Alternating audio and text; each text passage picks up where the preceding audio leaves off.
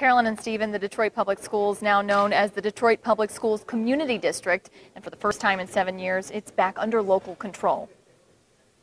And the Constitution of this state. And the Constitution of this state. And that I will faithfully discharge the duties. And that swearing-in ceremony happened just moments ago for the 7 new school board members. The district had been under state-appointed emergency management, and elected school board members were not a part of the regular decision-making processes for the district.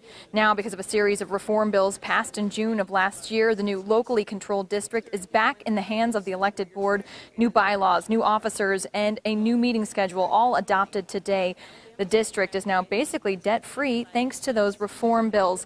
Now, the new era for the district, it all starts tonight, and of course, it is still controlling the 97 schools. And again, new changes happening today. It's a lot of excitement here. We'll send it back to you guys. I imagine, Brianne, thank you for that live report. We'll keep an eye on it. Coming up next.